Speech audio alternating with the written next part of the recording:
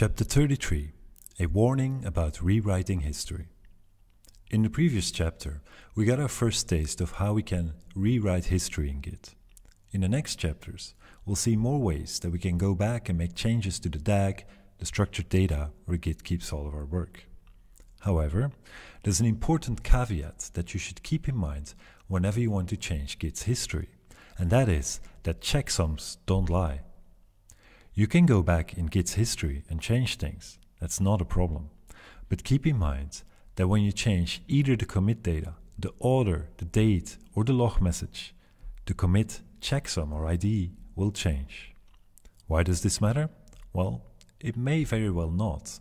As long as the history you are changing only exists in your local copy, in other words, on your computer, things will be fine.